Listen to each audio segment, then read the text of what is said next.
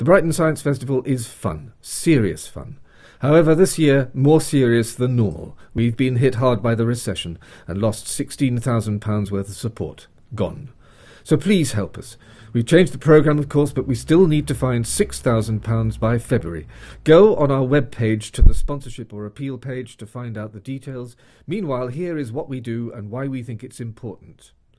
Firstly, Bright Sparks. The first week of February half-term gives younger children possibly their only chance to share science with their parents.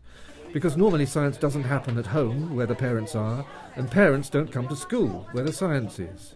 This is tough. Everyone, educationalists, psychologists, even zoologists, everyone will tell you that the young learn by imitating their parents. So if they don't see their parents doing science, then they just won't register it. All it takes is one day. Bright Sparks are vital for imprinting science on the child's mind.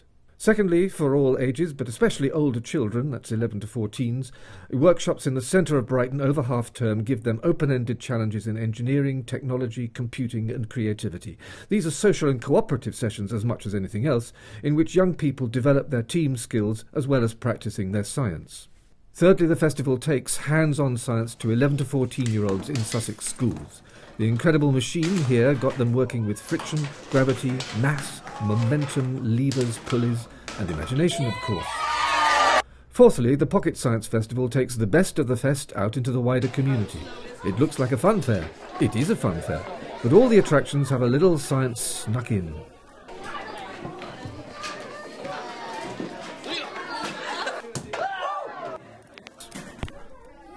Fifthly, the adult programme has ballooned over the years as local groups have discovered science is not just useful, it's entertaining.